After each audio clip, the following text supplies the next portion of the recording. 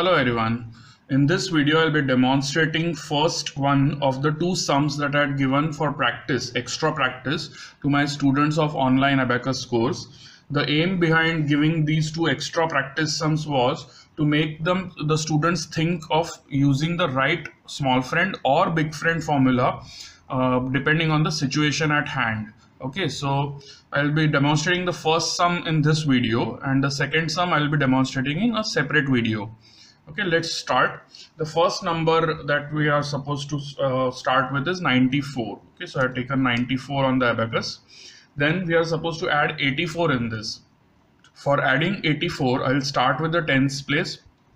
For adding 8 on the tens place, the big friend formula will be used, which is -2 plus 10. Okay, -2 here and the plus 10 on the next left rod. Then coming to the units place, 4 is to be added. For adding 4 here, the formula used will be the small friend formula because we have the bead of 5 available. Okay, so plus 5 minus 1 and the addition of 4 on the units place is done.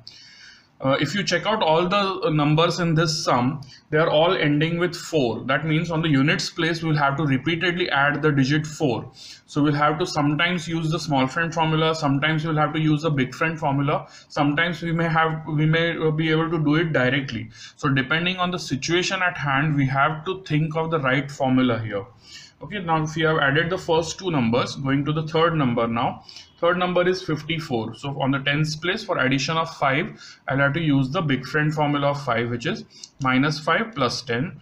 Then on the units place, for addition of 4, this time I cannot do it directly, nor can I do it with the small friend since the bead of 5 is already used. Therefore, I will use the big friend formula of 4, which is -6 plus 10. Okay, subtraction of the big friend and then a plus 10 on the next left rod. So addition of 54 is now complete. Then next number is 74. For adding 74, I'll start with the tens place. For addition of 7 here, I don't have enough beads available for direct addition. So I'll have to use the big friend formula of 7, which is -3 plus 10. So -3 and a plus 10 here. Then coming to the units place, for addition of 4, again I will have to use the small friend formula because the bead of 5 is now available. So I can definitely use the small friend formula, plus 5 minus 1. So addition of 74 is complete. Next number 14. For addition of 14 on the tens place, 1 can be added directly. On the units place, for addition of 4, this time we'll have to use the big friend formula because the bead of 5 is already used. Okay, so it is -6 plus 10. 6 is the big friend of 4. So -6 plus 10 is the regular big friend formula for addition of 4.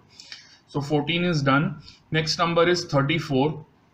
For adding 34 on the tens place, addition of 3 can happen with the help of small friend because the bead of 5 is available. So plus 5 minus 2 and addition of 3 on this rod is done.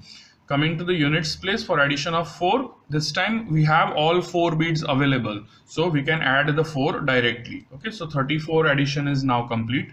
Next number, addition of 44. So on the tens place, we have 4 beads available. We can do it directly. So addition of 4 on the tens place is done. Coming to the units place, for addition of 4 here as well, we can use the small friend formula since the bead of 5 is available. So plus 5 minus 1. So 44 addition is done. Next number is 64. So starting from the tens place, for addition of 6 here, we'll have to use the big friend formula for 6, which is -4 plus 10. So -4 plus 10, and then on the units place, for addition of 4, this time we will have to use the big friend formula, which is -6 plus 10. Okay, so addition of 64 is also complete. Now the last number to be added, which is 24. So on the tens place, we can add 2 directly. We have enough beads. Okay, 2 is done. On the units place, for addition of 4, I can use the small friend formula, which is plus 5 minus 1. And now we have completed addition of all the 9 numbers that we had, and the final answer that we have is 486. This is the final answer. I'll be demonstrating the second sum in the next video.